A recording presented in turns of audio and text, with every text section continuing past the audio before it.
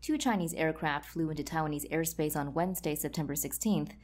The incursion came in advance of Thursday's visit to Taiwan by Undersecretary of State Keith Krach, the highest-ranking U.S. cabinet member to visit Taiwan since 1979.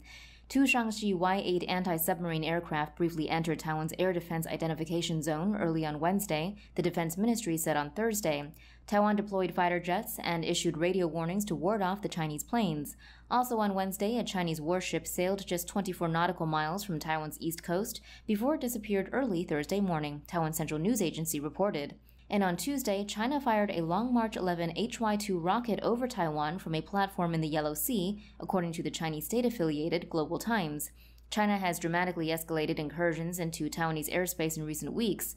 On September 9th, 30 Chinese fighter planes and 7 Chinese warships conducted joint air and sea exercises in Taiwan's southwestern air defense identification zone, Taiwan Central News Agency reported.